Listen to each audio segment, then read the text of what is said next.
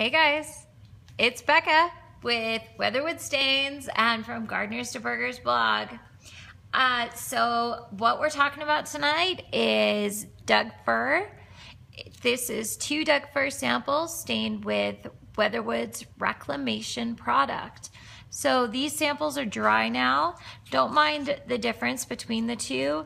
It's just how Doug fir vertical grain is. There's a lot of variation, but it's a beautiful variation.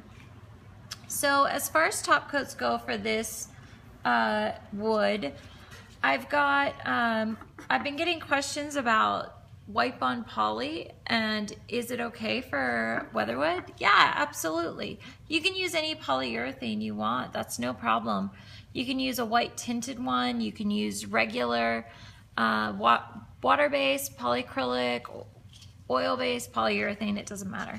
Anyway, so I'm just wearing my gloves and I've got some clean cotton rag, and this product's so simple. It's as simple to apply as Weatherwood is.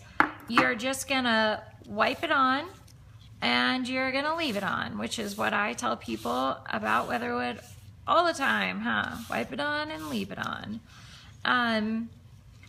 But I love something that is that easy that you're not gonna mess up. I'm not gonna mess it up.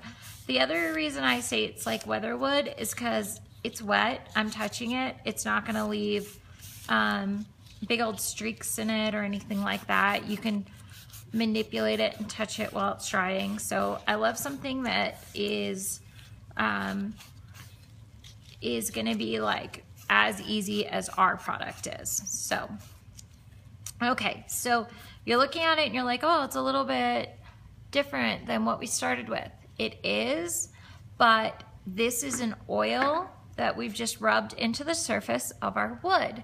Now, until that flashes off or until that dries, the wood is going to look different. So if you're looking for, hey, what does polyurethane look like on Doug fir? Just go to our website, check out Reclamation, and then scroll down and look for Doug fir. We've got vertical grain and we've got regular. Or go to our website and look at what salvage looks like.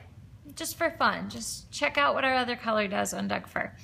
So you can see for yourself, but this is gonna dry and it's just super easy. So I definitely recommend it, especially for DIY and furniture applications, that kind of thing. Thanks.